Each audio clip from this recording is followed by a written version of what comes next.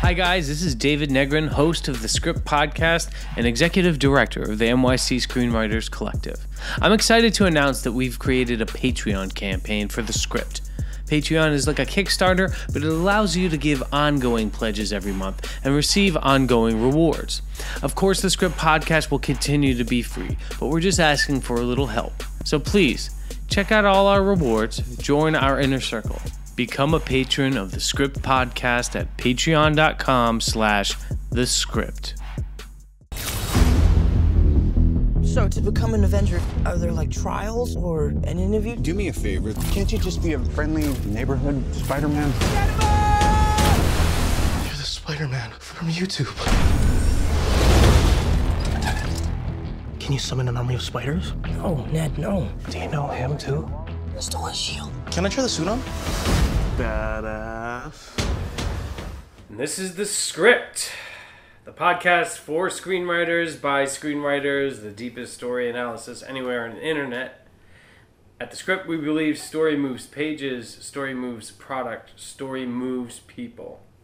I'm your host, David Negrin. Joining me tonight is Alec Pollak. Hello. Hi, Alec. Hi, David. Once again, we're doing the superhero films. That's what you call me for. That's what I call you. We're doing Spider-Man Homecoming. Yes, indeed. Directed by Jon Watts, whose previous credits include a film called Clown, a film called Cop Car, and directed some episodes of the Onion News Network. Huh. So this man moved up very quickly. We'll talk about what you think about the directing on this picture. But first, the other artists. Writing credits here to 6 screenwriters, right? 3 pairs. Jonathan Goldstein and John Francis Daly. John Francis Daly you might know from... Freaks and Geeks. Yes. One of our favorite characters on Freaks and Geeks. Now grown up, and he's a screenwriter. Yeah, right. Right. He was. Let's see. He was Sam. He's the character of Sam on Freaks and Geeks. Right. Okay. So then Jon Watts and Christopher Ford, who are also credited as screenwriters, the director and a partner of his, and then Chris McKenna and Eric Sommers, also a writing team on this. Chris McKenna was a producer on Community. He wrote on Lego Batman, and so he's a name that I know. So when normally you get 6... Oh, so wait, it doesn't stop there, right? Because it's based on the Marvel comic book by Stan Lee and Steve Ditko. Right. And characters created, because Captain America is in the film also, characters created by Joe Simon and Jack Kirby. Right. So, usually when you have 6 screenwriters on a project, the film ends up very choppy, very disjointed. And I'll say that Spider-Man Homecoming was not. It was very smooth. And I'm going to credit the director with that, because several drafts of the script and scenes get added, removed, and he probably ended up shooting a lot of it. But in the final edit, this film comes out very smooth and very unified.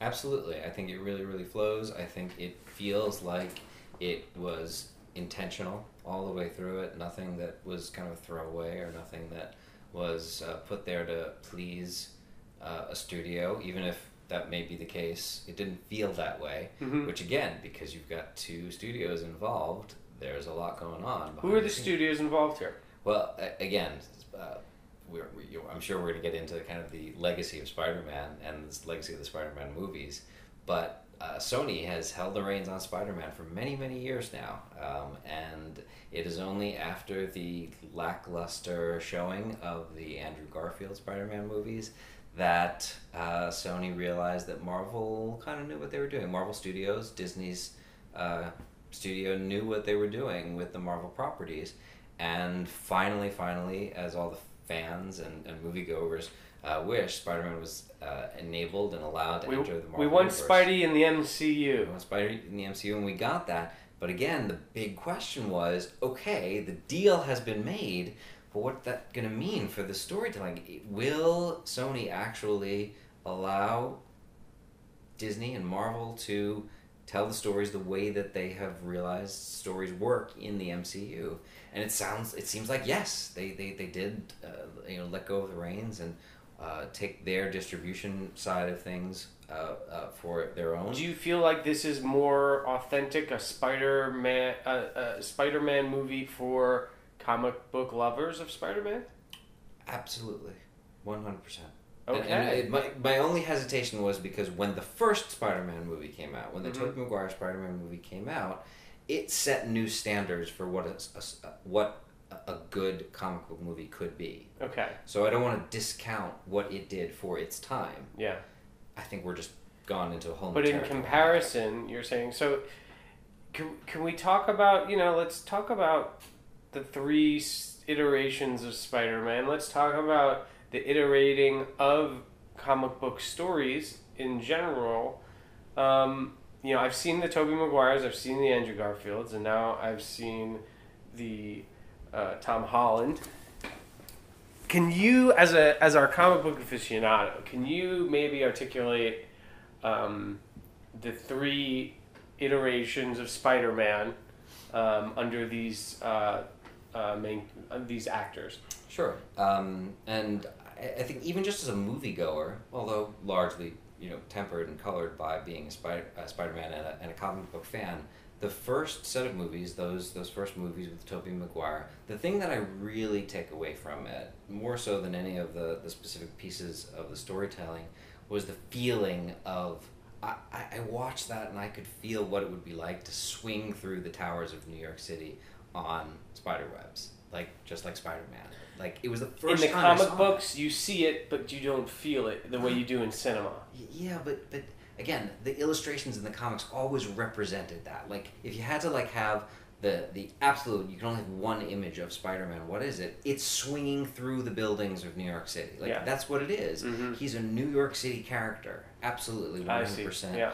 And swinging through the buildings is part of what makes him who he is, and we got that feeling in that first movie, which we never had before. And that was a testament to the technology being able to represent that on film in a way that was never possible before. Right. And that was great for its time. It was 2002, right? We were talking about. Yes, 2002. And we just had X-Men on screen in 2000. So it was this new age of superhero movies where we had a lot more photorealistic CGI coming to bear on the screen.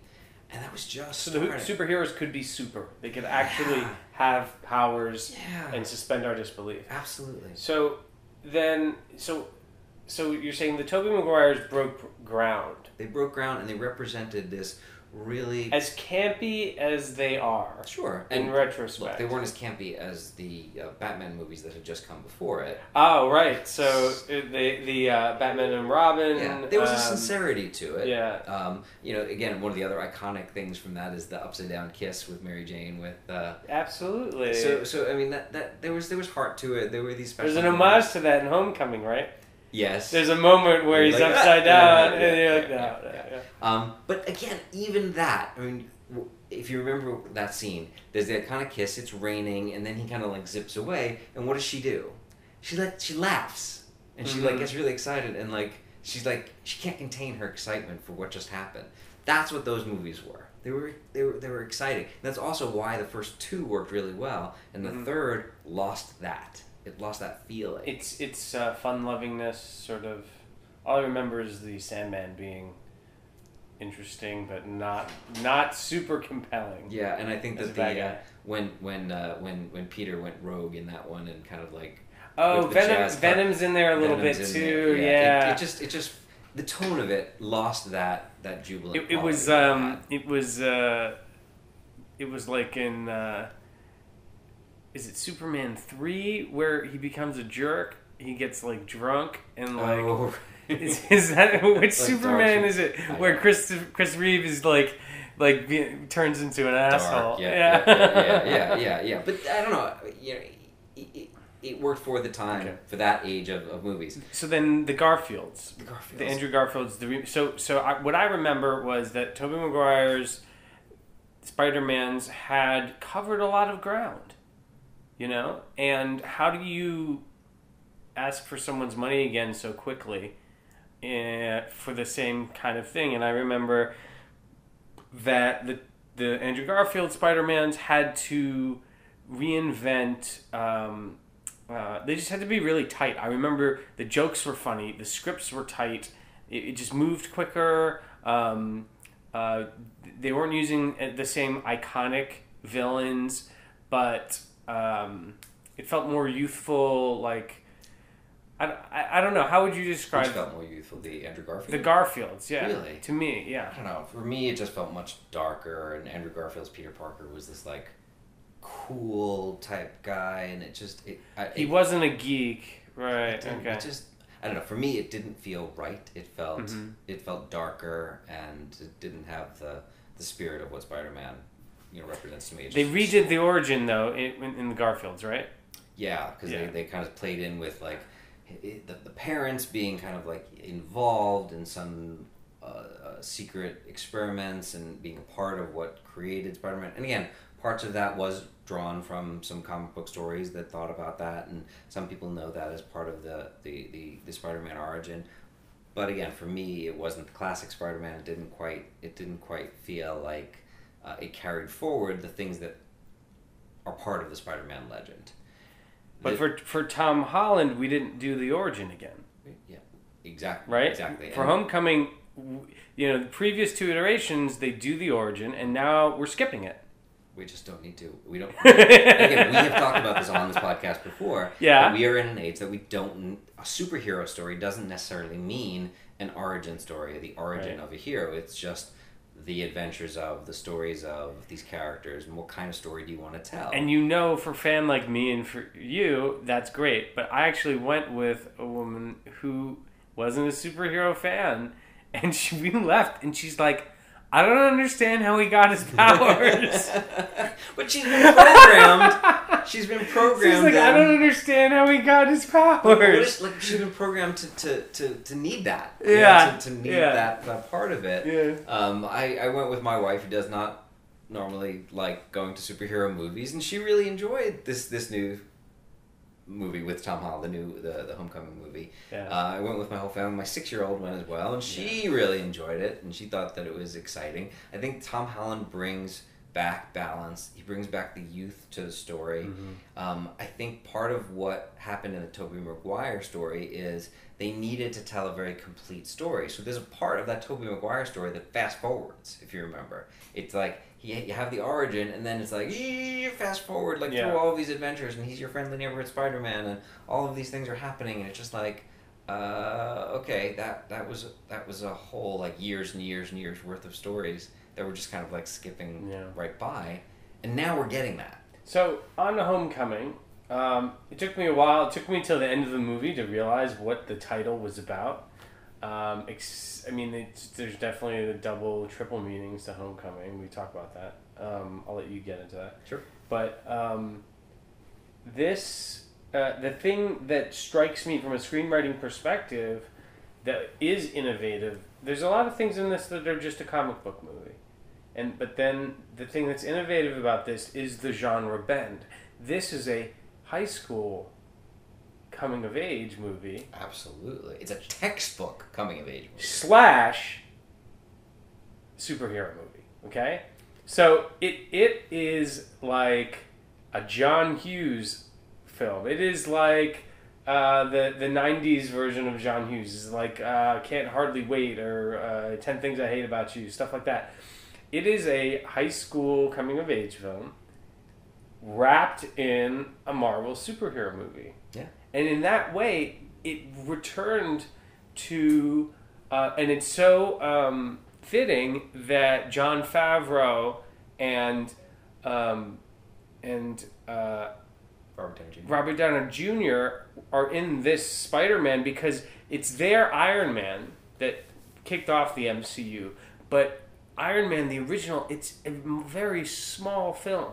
It is not Avengers, right? No, of course. It's not Avengers Age of Ultron. No, it's a small movie, a couple of action set pieces. It's a very character-driven piece, and so is Spider-Man Homecoming. This is not a huge, epic scope of a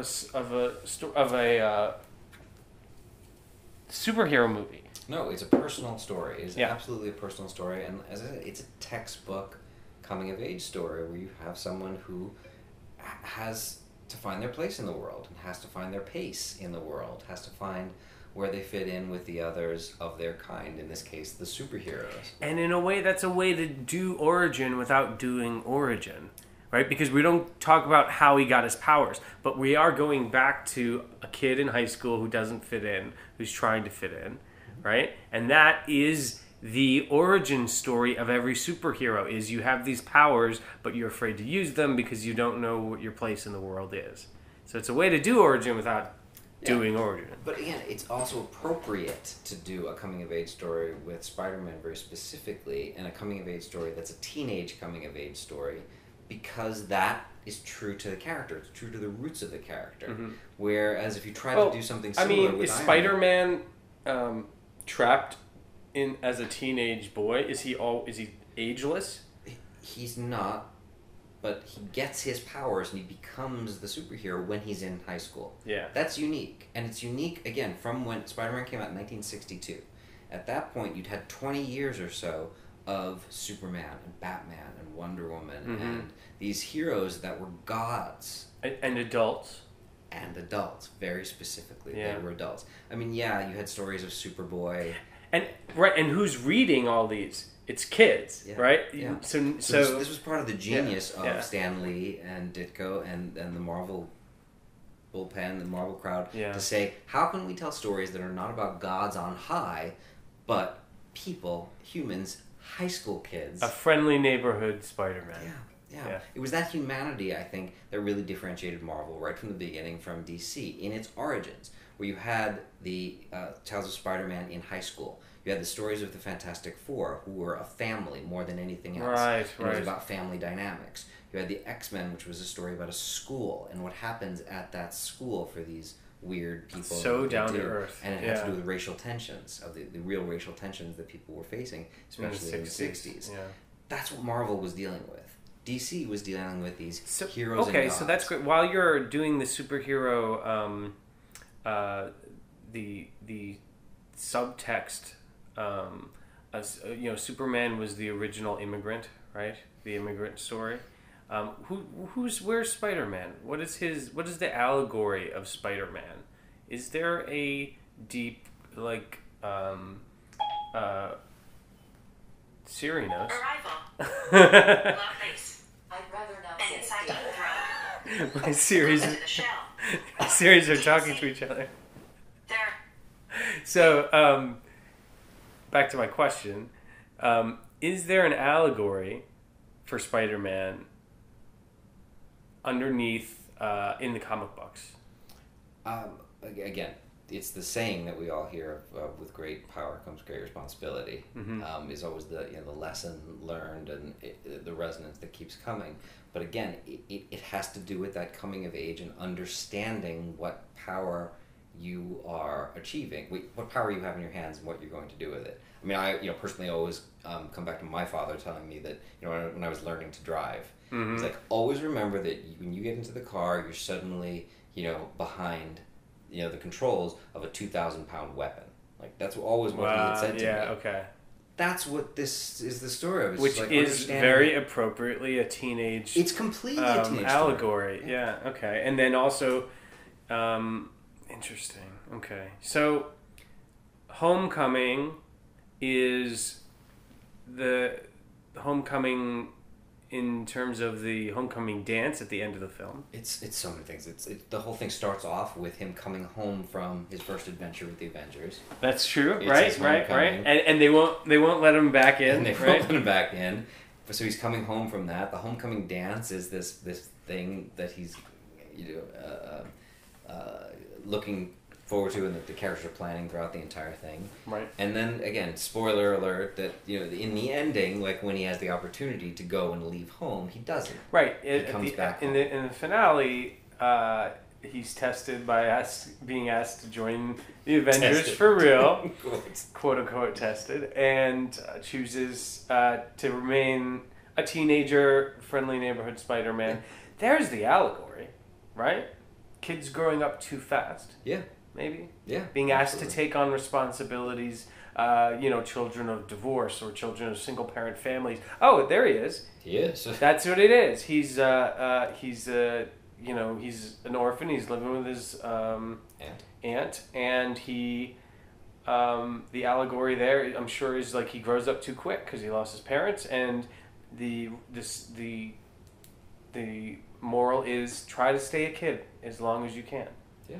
Yeah. Yeah. Yeah. Well. Yeah. Yeah.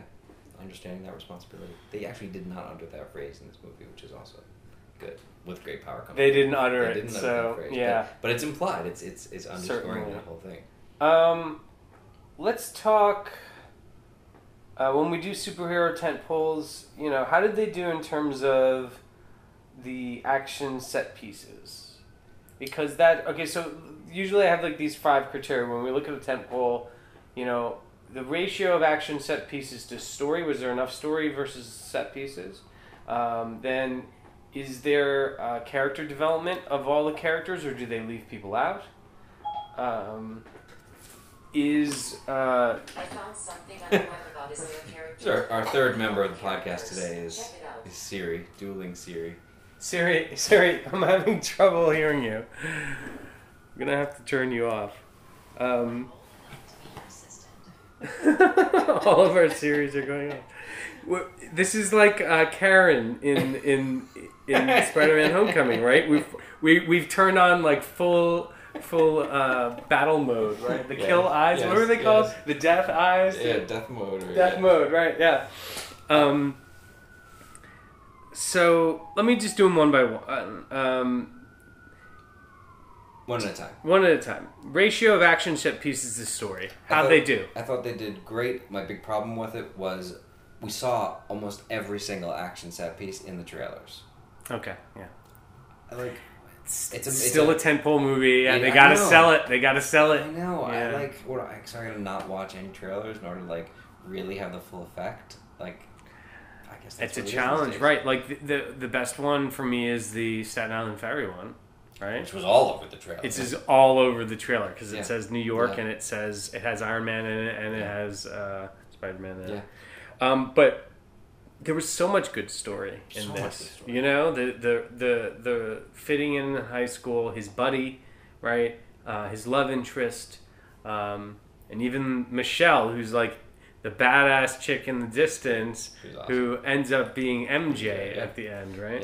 Yeah. And his relationship with Tony, throughout the whole thing. Right. Yeah. Right. Definitely one of the main. How did you subplots. feel about that? They kind of shoehorned in the Avengers Connect into this film. Tony Stark and Iron Man didn't need to be in this movie. I don't know. I mean, again, You could take him out. having him be the mentor. I loved the ending. I loved that they had that ending, and where Tony wanted him to announce that he was going to become the newest member of the Avengers in a press conference like that. Again, The way Tony announced, exactly, I am Iron Man. Exactly, it's a complete throwback to you're going to do it the way that I did it, and because I'm a showboat. Yeah. because I'm a showboat, and because much as he wants to, diverge from his father, he's very much his father's son, and that's a part of his storyline, and so it makes sense that he kind of takes him under his wing, and he wants him to do just as he did. It's also an echo in the comic books to the Civil War storyline in the comic books, where the Captain America movie came from, where Tony does that, and he has Peter come and do a press conference. It's a great line about Hannibal Buress has about 3 lines in this movie, and one of them is like, all right, listen to Captain America, even though I'm pretty sure he's a war criminal right now. It was great. It was great. This is a great way to handle the reality of the also, Civil War. Again, this story itself was built on what the Marvel cinematic universe has built so far. All of it from the very, very beginning. It starts off with the Battle of New York and all of the technology needing to be cleaned up after that battle. That's how it all starts. So that's Vulture is completely tied into all what of that. a great tie-in, right? Yeah. The Vulture. While you're, I don't want to get away. Let's hold on to the Vulture. Sure. Did they shoehorn in the Avengers into this movie? Did it feel natural enough? I felt it did. You don't. I just feel like the desire for Spider-Man to join the Avengers, like, let me be grown up, that's great. That worked. Problem is, every time Iron Man shows up, it takes away the jeopardy for Spider-Man. And when he saves him, and I'll be honest, once he saved him in the first time, when the suit shows up and saves Spider-Man from the weapons, right? I just kept waiting for Iron Man to keep showing up every time Spider-Man was in trouble. That's specifically why they had the sequence where they hack into the suit and they take out the tracking device so that he can't follow him anymore. But Iron Man is like omniscient, man. Like So you didn't buy it that he didn't know where he was? Just sitting in the seat watching the movie the first time, I was never afraid for Spider-Man. Because as soon as I never felt like Iron Man was far enough away. No one. You could have even had a character be like, you could have had his buddy say, "Wait, you're going after Vulture now on your own? We can't. We lost Iron Man's phone number. There's no one to save you." If they just paid a little bit of lip service to that. What's the jeopardy for a teenager? The jeopardy for a teenager is not personal injury. Teenagers are immortal, right? It's rejection. It's screwing up. Yeah, but it's a superhero movie. I need jeopardy for in terms of death. But if you had a normal teenager, screwing up is going to mean, denting the car or something. Screwing up for Spider-Man means that his actions result in the Staten Island ferry being cut. And maybe the deaths of other people. Yeah, right. It's like, I thought that they really established everything that happened in the first half of the movie, everything wrong that happened, was Peter's fault. Yes, but but by the time Iron Man starts showing up and helping, all I see is Iron Man's not paying attention very well to the Vulture and his arms dealing. It's not even the Vulture. The whole Washington Monument thing. That was Peter's fault. How was it his fault? If he hadn't taken that radioactive little egg thing and turned it over his to buddy, the authorities, his buddy took he gave the egg. it Ned and put it in his backpack. He didn't know what he was dealing with. It was Peter's fault. The weapon in the ferry, he didn't know what he was dealing with, and Vulture says that to him. Tombs says that to him. Kid, you're dealing with things that you don't understand. And him, like a teenager, says, which is yes, the same. it's the same message Tony is sending him. Is like, you can't. Being an Avenger is actually like a bigger deal. But all of these people telling him this again and again, that's not how he learns. He learns over the course of the movie, and that's his not disagreeing with that being built in. What I am disagreeing with is the execution of the presence of Iron Man and his taking away from the danger that I felt Spider-Man was in. And by the third act, I knew only by convention that he would have to save himself, that Iron Man wouldn't be able to show up for the third act. Cinematically, well represented by him spending the whole third act in the goofy uniform that he made himself. Right.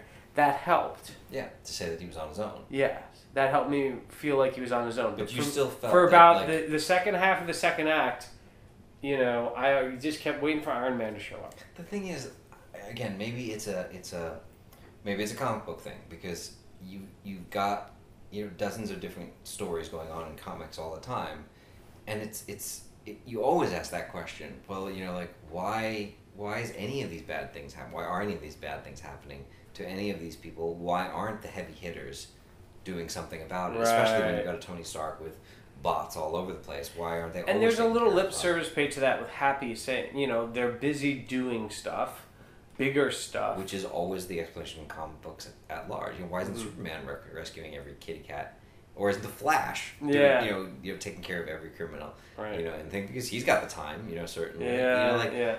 if you go too far with that, and so I guess So that is the danger of allowing Iron Man to show up in the movie at all. Is that you're saying, well, he showed up a couple of times, he's mentoring, he's got suits, all this business. If he has time to show up at all, none of the other Avengers are in this film, and so I'm not wondering why Thor doesn't show up. I'm not wondering why. I guess Captain America shows up in those right. Hilarious. But for you, it's there. PSAs. It's tickling you. Well, his presence is like, well, it could happen. Had they left, part of. I also felt that there was a marketing need for them to throw Iron Man, arguably the most popular Marvel character, into the Spider-Man third reboot to make sure it was a success. Well, I think that's what it's all about now, though, the cross-pollination. Thor Ragnarok is, a Thor and Hulk buddy movie, basically. Yeah, which sounds great. Avengers Infinity, we're going to see Doctor Strange and Spider-Man fighting. This was not a two-hander. It's not a two-hander, necessarily, but I think, they've all got to be enmeshed in some way, shape, or form. I love the integration at the beginning, and I love the integration at the end. But that's enough for you. But then Iron Man showing up in the middle, though I love seeing Iron Man and Robert Downey Jr. all the time. I'll go see every Iron Man movie. Yeah. It took away from some of the jeopardy. I won't harp on that. You were touching on, before we get to Vulture, because I want to talk about the bad guy. Earlier, you were talking about, we were talking about the three iterations of the Spider-Man films. You mentioned to me earlier you wanted to talk about, which I think is fascinating, is how comic books reboot themselves all the time. Tell me about the nature of that in the story, and what is the effect on the storytelling when you have to, from time to time, reboot the universe, and you don't have to cast new actors. Right, but you have new artists all the time. Even more than when you have reboots of the universes of the worlds. You have new artists and new creative teams and writers coming in to start telling new stories and to have different takes on the characters. You have sometimes entirely new universes and new reboots in 50, the biggest disruption years. In a comic book is when there's a new suit. A new suit, right? Sure. That's the biggest disruption. Yeah, but.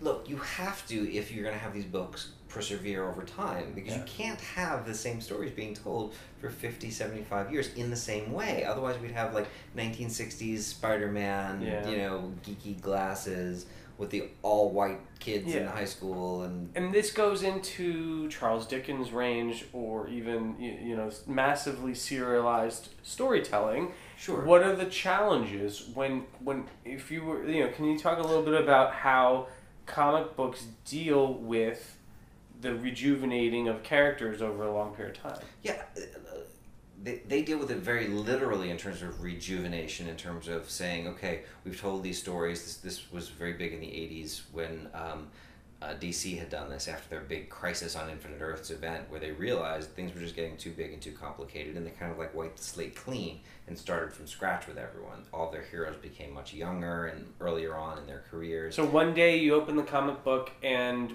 the characters are teenagers. Yeah, and instead of Superman being, landing in, 1940, he landed in 1980 or 1985, or they need to. So they redid forward. The origins. They did this with Iron Man, where originally Iron Man, had his armor, I believe it was in the Korean War, and they had to change that. And the modern Iron Man, much like in the movies, was in Desert Storm or in Iraq, and they have to update the time frame of when these things happen so that you have a much more modern sensibility of when it's all happening. But we were saying how the Andrew Garfields weren't successful in this rebooting because the tone wasn't true to the nature of the character itself. Got it. And sometimes you can play with tone and shift it. Batman has shifted tones immeasurably over the years. Right. Batman has shifted from the Dark Knight, who used to, in the 40s when he used to throw people off buildings and not think about, killing people at all,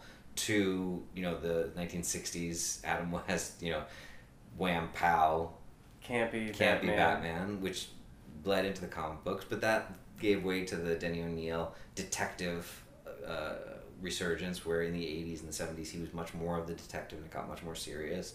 And then you get into the 90s, the 80s and 90s, where you get The Dark Knight, where you get Frank Miller's version of a very dark future and this real darkness at the core of Batman's story. So, I mean, there's different tones and different ways you can talk about the story, and that's interesting. That's part of what's exciting about it. That's part of what's interesting. The world and the character reboot, but the tones can shift, but they need to stay true.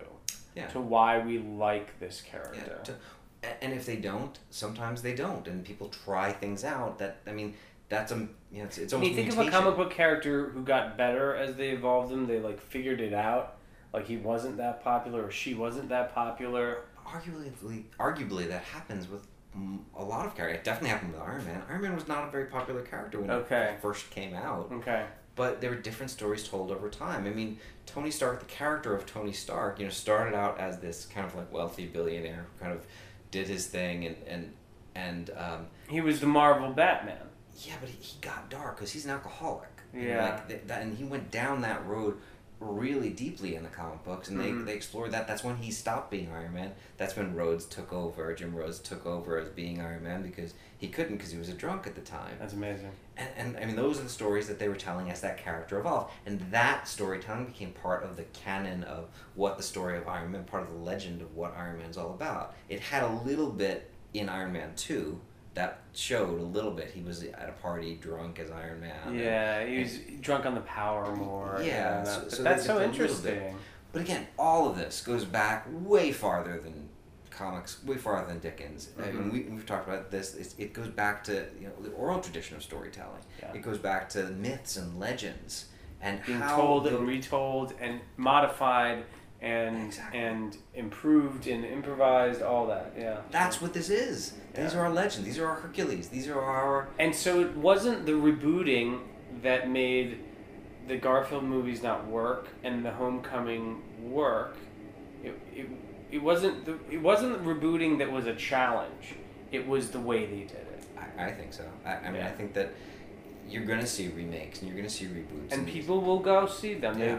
I mean, Fox is a mess right now with the X-Men franchise because they're kind of all over the place. I mean, ostensibly they are rebooting the original. Well, we loved Logan. If you go back, we have the See the Script podcast, Logan. Yeah. We had a great time with that, and that was a total departure from the way Fox does movies. Yeah, but it was focused on story and the story that they were telling very, very specifically.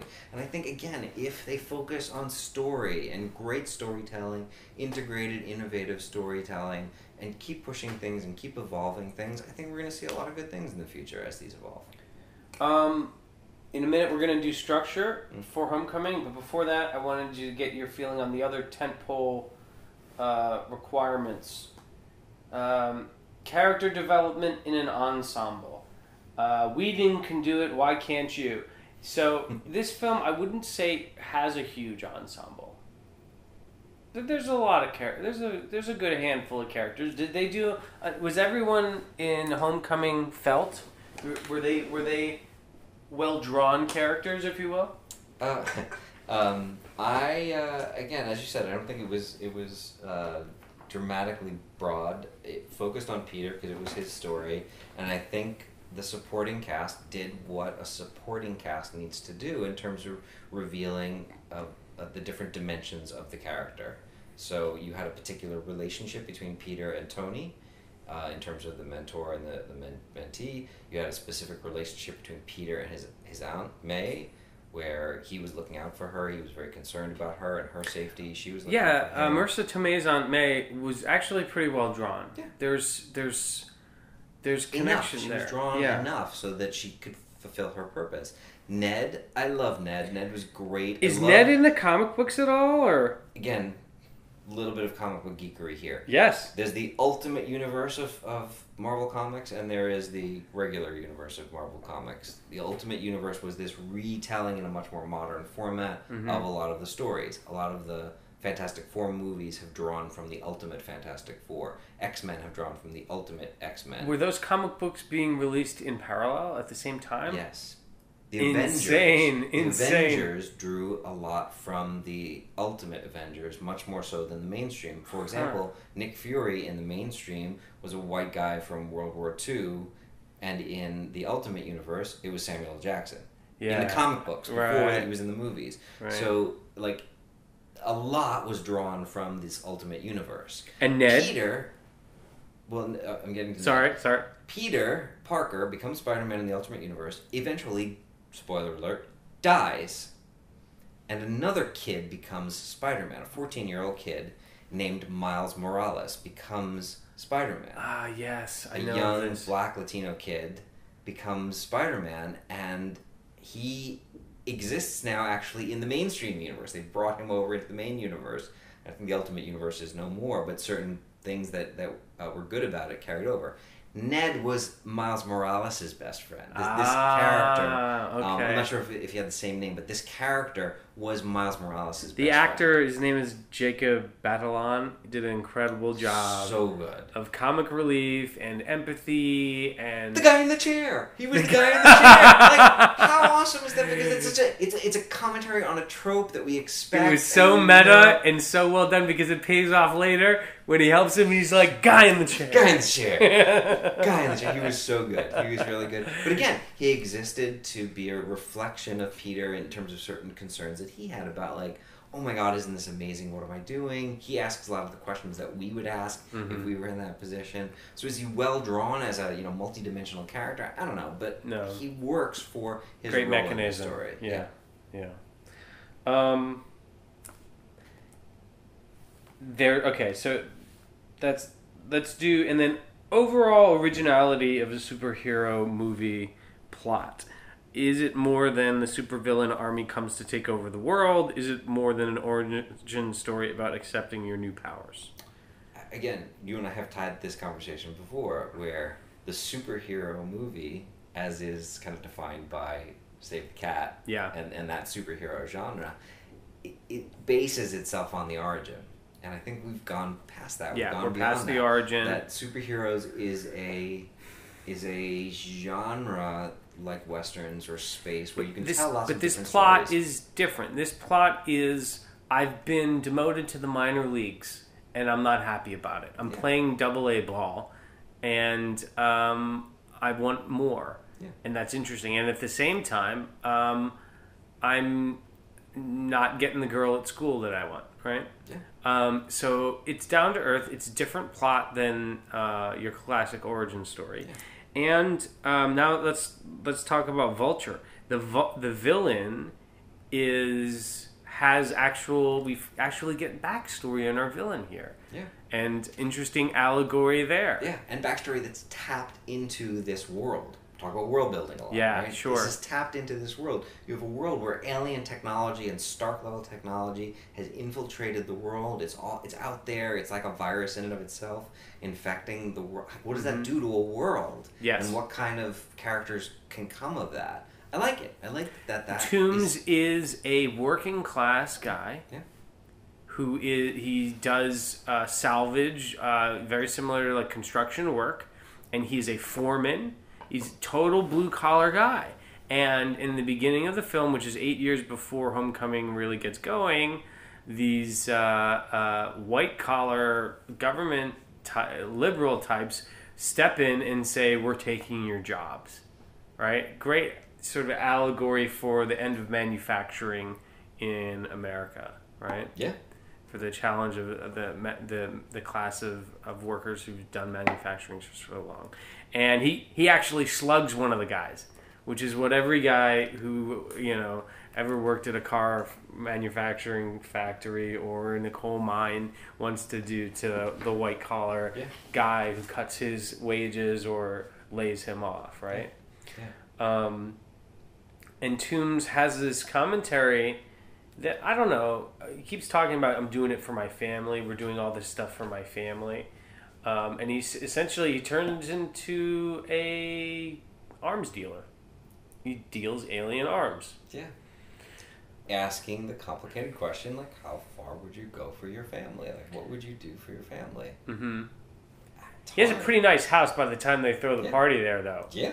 he's not necessarily Just scraping by. just scraping by. He's not, he's not Breaking Bad level where he's dying of cancer and he needs Right. the money. Right. So No, he's. we don't get that much color behind Vulture, behind He's Tombs. still a bad guy. He's still a little bit of a supervillain archetype in that sense. Yeah, enough, but interesting. And again, it's Michael Keaton, who is amazing. Like, well, Michael Keaton's wonderful in this. You can watch him do anything, right? You can watch him read the phone book, but he does a great job of making the Vulture a nuanced bad guy. He's not super evil in this. no. And no. so when He even talks about like laying low, like don't attract the attention of Iron Man, of all these others. He's just like, let's do our thing, run our business, we're good. Like, don't reach too high, don't fly too high. Don't. Yeah.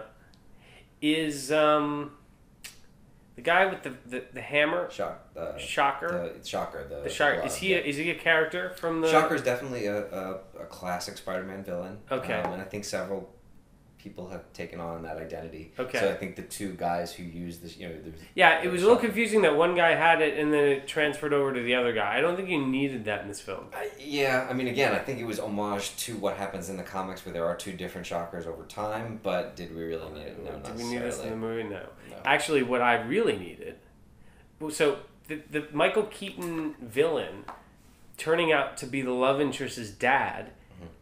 At first, I'm shocked, and then I'm like loving it because it is so perfectly the high school movie trope that you end up, at odds with the father of the love interest in the high school movie, right? Totally a trope. And again, think about it as compared to they pulled the same thing in one of the earlier Spider-Man movies. Yeah. I mean several, I think, where you had the cop being the dad of one of them. So it's a thing that Green Goblin is the dad of Harry. Harry. Yeah. So, but in terms of this being like one of those John Hughes coming of age high school movies, the dad going head to head with the dad is a great plot twist. It's a great plot twist. And it wasn't just a twist and throw away. Mm-hmm. Those moments from when you reveal that up until the fight, when he runs out and puts on his like crappy costume,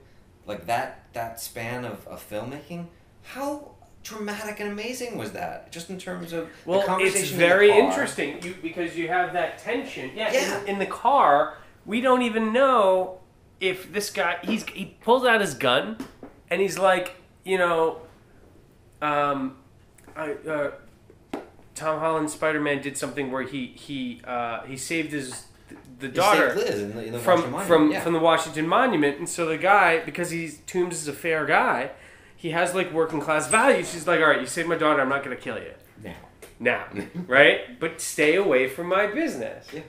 And then in turn of fair play, Spider-Man tries to save Toombs at the end. When he's messing with technology that he shouldn't be, right? Isn't that how it ends? Yeah, I mean, he's messing with all this technology. He's trying to fly away with it. Peter realizes that they're going to explode. Yeah. And he goes in and rescues him. And that, again, he doesn't reveal his identity to Scorpion at the end in the post-credit scene. So, interesting enough, so the thing I wanted to say about Michael Keaton's Vulture is that he gives it, and he's written to have more of a heart. Like, he is an interesting other character in this film. Yeah, definitely. And we care about what's going on with him. He's not a one-dimensional villain. And he has a code. He's a little bit of an anti-villain, you could say. It's interesting because he's the diametric opposite, I guess, of Iron Man. And so you have those two forces. He's the opposite of Iron Man in what way? He's a scavenger instead of an inventor. He's, blue collar instead of super white rich. collar. Yeah, exactly. Okay. He's like, he represents, again, he talks about it. He has he has that moment of They're both arms dealers. They're both arms dealers, but he says to Peter, he's like, you and I are not different. You belong with me. You belong with me. They have you don't belong with Iron Man. Yeah, you belong with me. So it's again, classic argument of like going back between these two poles of this. Which don't world forget you where you're belong in. from. Right. That's Which another world homecoming do you belong in? Exactly. revelation. Exactly. You know, when it was very interesting to me that when Tom Holland's Spider-Man, when Peter Parker's like pretending he has to speak, he changes his voice to have like a real New Yorker accent, like a working class New Yorker accent, right? It's actually more like a Bronx accent than it is a Queens accent, Yeah. but who's to say? So, well, two New Yorkers on this podcast, that's who's to say, right? By the way, just a quick sidebar because we haven't mentioned this, and again, it's one of my favorite things about this entire movie is that this is the most Queens Spider-Man movie ever. This movie was a love letter to Queens. Yeah. And so many. I mean, I'm a native from Queens, so seeing that. What were the landmarks for you? Again, his relationship with the deli owner, like going into the deli and just like it being that the crazy, authentic, multicultural diversity of the story at large. Like, I know that's on a much bigger issue, but it also has to do with Queens, the most diverse borough, one of the most diverse places on earth. Full of immigrants. Full of immigrants. You know, it's all totally part of diverse. that. Yeah. And then even the idea of the subway kind of working through it, the Ramones music being played throughout the whole all of it just made me feel like they got it. They got this. And then the fact that like the school that he goes to is a specialized high school, a New York City specialized high school for, smart kids like him. Yeah. Makes complete sense. Like, of course that's where Peter would go. He wouldn't go to like the average school where he's going to be tormented by jocks. He's going to be tormented by a bully, but the bully's on the academic Olympics team too. Yeah. They're both smarter, right? It felt so right. And I wanted to say a couple of things before we get to. Well, maybe we should just do structure because we're running out of time. But, sure. I wanted to say that I thought the high school drama part was some of the best stuff of this movie, but I still was a little dissatisfied. I wanted them to take it further. The high school stuff you wanted to take Yes, further? because the film switches back to the superhero stuff. Mm-hmm. And our finale is beating up the superhero and winning. Mm-hmm. The finale is not fitting in at school and getting the girl. Mm-hmm. And so, to me, had they fully committed to this being a bend of these two genres, the finale would also have involved getting the girl and fitting in at school. Well, again, don't forget about the ending of the movie. So it's a coda, but the ending of the movie is him rejoining the team for next year, the academic Olympics. The academic Olympic team. And suddenly he gets this moment with MJ. Right. Who is revealed. She's the real girl. She's the real love interest. She's the real connection. Yes, but you know what? There's actually they do use that trope of throughout this film the beautiful girl. This is the beautiful girl who you think you like, and then the awesome girl, cool chick who's the one who really likes you, and she's like, secretly pining for Peter this whole time. Right? I don't know about pining, but she... Yeah, a little bit, she right. has In her own, she's badass way. Yeah. But it's like those 80s films Pretty in Pink. Some Kind of Wonderful. Some Kind of Wonderful, yeah. And Pretty in Pink, right. But by the end of those films, he realizes who he's supposed to be with. Yes. Right? Yes. You felt that it needed that resolution. I didn't get that. I mean, again, I got the resolution of the superhero movie, for sure. Yeah. And I didn't get I didn't think they took the high school movie to its full end. In fact, I thought the shocker could have been a high school rival. Okay. I thought the shocker could have been like the jock, or even, the Flash guy they had, who was kind of a rival, if he had been employed by the dad at his plant. Right. And it was also a romantic rival for the main character. Right. I thought that would be like, okay, so now he actually gets to fight Shocker, win the girl. That would have been good. I totally hear you. Yeah. Yeah, and then you're fighting the dad and fighting the villain. Yeah.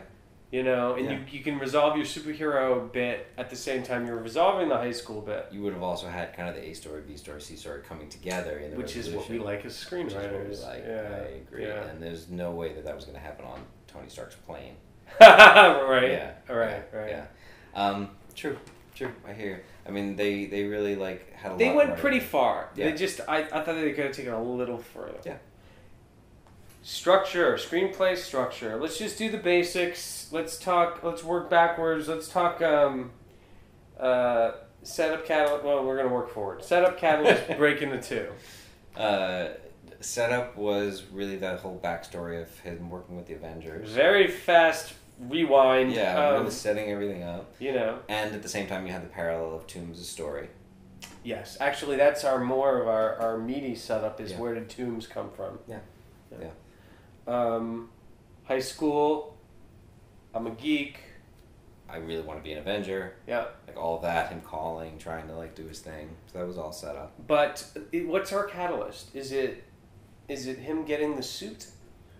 No, because him getting the suit is still part of the setup. It's part of the it's part of the set. It backstory. happens in the very beginning. Okay, so what is our... Well, let's talk about what's the break into two, and what's the catalyst for that break into two. The catalyst of this story, right, or the catalyst that starts kicking things off, has to do with what leads us to Peter interacting with the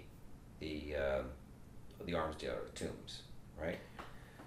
That's later on. I mean, if you think about the fun and games of this movie, it's like the bad guys that he beats up in the bank. In the bank. That's the thing. That's the catalyst. That's his first experience with the the weapons. Yeah. Oh, okay. That's what leads to it, right? That's what leads us into the story that this film tells. Okay, so you're saying the setup includes I'm web slinging again, and I'm having fun, and he has that montage where somebody steals a bike and he gets the bike. There's a montage where he stops a guy breaking into a car and the guy's like, "It's my car," right? And there's a montage where he's like dancing and they're like, "Dance for me." That's all normal world. So that's all normal world. Okay. Right.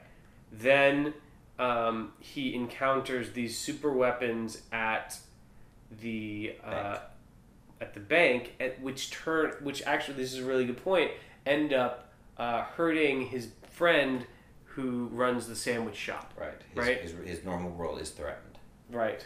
Okay. And now he has to do something about it, and he begins to investigate these alien weapons in New York City. Right. Yes. Okay. He goes to the party. When he party. goes to the party is when he then chases the van. Which is such a great way to bend these two genres. You get to this is such a great high school trope. You get to the party, you're finally in. You finally got the invite, the girl is there, and then special world. Something goes wrong that makes you not be able to ask the girl out, make the move, do anything. Yeah, but the thing that goes wrong is a superhero issue. A superhero issue that gets to go chasing them through this weird world he's not used to web slinging in because there's no buildings to web sling. Oh, that's right. I didn't catch that. Then he's got to have the Ferris Bueller running through the backyards because there's nothing. Oh my God! The homage to the running through the backyards, and then we cut to Ferris Bueller. One of the greatest moments in coming of age movie history. Yeah, Hi, brilliant. My name is Ferris Bueller. Fantastic, and the cut to it. I thought even sticking with Ferris Bueller, the post credit scene, like Ferris Bueller's post credit scene is the granddaddy. I'm gonna admit I skipped the post credit screen. In this movie, in Homecoming, because my friend and I ran for the bathroom. I ran for the bathroom, and I knew it would be on the internet anyway. But you haven't watched it, so I haven't watched it. Should so I not tell me, spoil it? no, please tell me and our audience what's the post-credit sequence. Post credit sequence. I don't know if you saw the first one. The first one was in the prison. Nope. You see in the prison. You see Toombs walking down the line in prison, and he is kind of walking past another set of inmates. And when he passes the guy who was going to do the deal on the Staten Island ferry, the guy from Breaking Bad, yes, and from Better Call Saul, yes, who has a little scorpion tattoo. He's going to be the Scorpion in another Spider-Man villain in the future. He passes him, and the Scorpion guy says, "I hear you know who he is, Spider-Man. I hear you know who he is." And Toombs said, you wait a minute, moment of tension, like, 'cause we know he knows. And we know he put him there, but we also know that he rescued him. Yeah. And Toombs says, if I did, he'd already be dead. Nice. And then they're like, Toombs, your family's here. And he goes to see his family, and that's it. Because he's a family man at Family the end man. of the day. Yeah. So that was that. And then credits. You wait all the way till the absolute end. I feel like I shouldn't even tell you this. No, I want to know. You wait till the absolute end, and it's a white screen, and you're like, what the hell is going on? And Captain America comes on from the videos. Right. It's another PSA. Okay. And the PSA is about patience and about waiting and whether it's actually worthwhile to wait for things sometimes.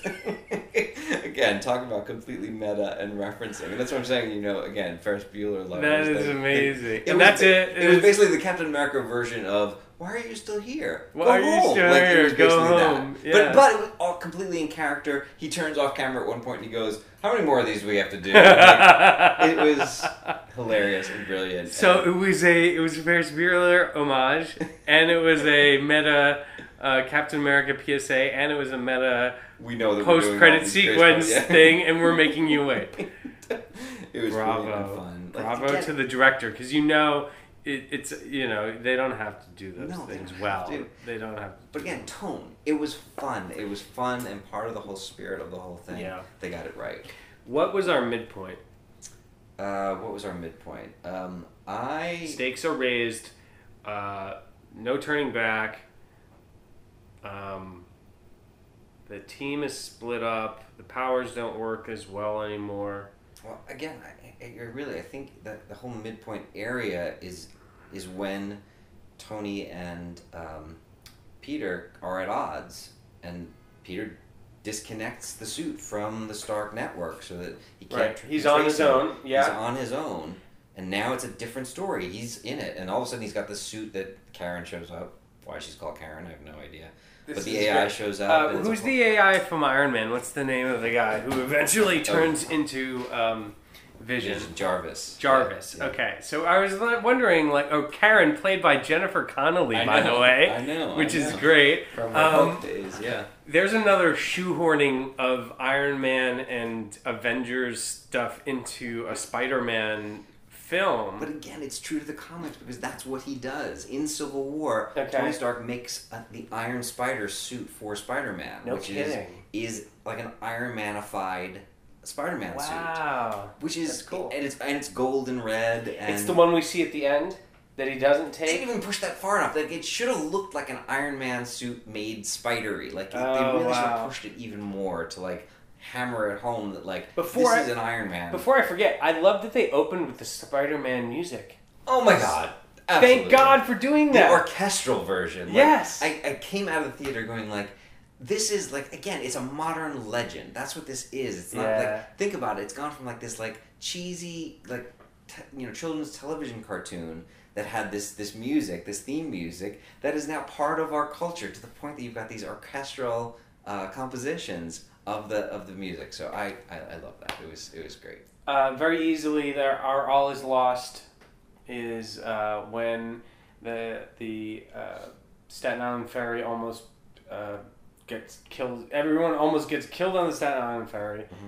Is sliced in half, and Tony actually shows up and tells Peter that he's not ready to be a superhero and takes his suit from him. Mm-hmm. Yes, I think that I think it's interesting also that they use Tony specifically in that way as almost a demarcation of these specific plot points. Mm-hmm. That's kind of where the mentor is coming in and guiding you through. There is a screenwriting paradigm where they talk about main character and a dynamic character, where the dynamic character is your mentor and the break into two is the dynamic introduction. Then Act 2 is the dynamic escalation, and then All Is Lost is the dynamic estrangement. Which again, you have, and then the third act is dynamic reunification. right? Which again, if you want to take the classic Star Wars, you got Luke and Obi-Wan following exactly that through those 4 points. Yep. And Peter and Tony do that in this film. Exactly that. They become estranged, and then there's the reunification towards at the very end. They're back together, and they're reunified for real when Peter is under the rubble and he hears the voice of Tony Stark saying, "If you can't do it without the suit, you don't deserve the suit." Yeah, that was his use the Force loop. Yeah. Yeah. Turn off the targeting camera. Yeah. Yeah. Yeah. Absolutely. That's it. We did structure. We're awesome. Okay. Well, again, it's a testament to the way that it was so cleanly structured. When I was saying it's a textbook coming of age story, it follows all of these structural beats. It's coming of age, and it's your superhero mystery movie. You know, he's got the villains, he's got to find them. You know, and it did a great job of juggling those two genres back and forth. I'm trying to remember. Oh, did you pick up the Washington Monument homage? You were just telling me about the architect of the Williamsburg Bridge. Williamsburg Bridge being the same as the architect of the Eiffel Tower. Yes. And when I saw the Washington Monument scene, I thought of Superman 2, where Superman saves Lois Lane in, falling elevator in at the Eiffel Tower. That's right. And I thought that was an homage to Superman. That's interesting. He absolutely saves his friends in the Washington Monument, which is kind of America's Eiffel Tower. Yeah. You know? Yeah, but again, so cool because when Superman does it, Superman, swoops in and takes her up and flies her away. Right. And Spider-Man just barely gets by rescuing the girl, and then it looks like he's gonna die himself when he falls through. Right. That's the difference between Marvel and DC. In its gods essence, versus just humans dealing with these extraordinary heroes, abilities and powers, and how do you deal with the responsibility of them and the reality of them in normal everyday life? And are they enough? Are they good enough? What are they going to do to actually save the day? Let's make that the final word, man. Absolutely epic. Thank you. Is there anything last you want to say about this movie? I don't think so. I think we've said a lot. We've said it all. I'm your host, David Negrin. I want to thank Alec Pollak for joining me tonight and being our comic book guru. Thanks for coming on, Alec. By all means. Thank you, David. The script is produced by David Negrin, edited by Zoe Alexander. Reminder that if you like the Script podcast, please give us a 5-star review on iTunes and subscribe to the Script YouTube channel. Join our Facebook page by searching for NYC Screenwriters Collective. Follow us on Twitter at ScriptFeed. You can support the Script podcast at patreon.com/thescript.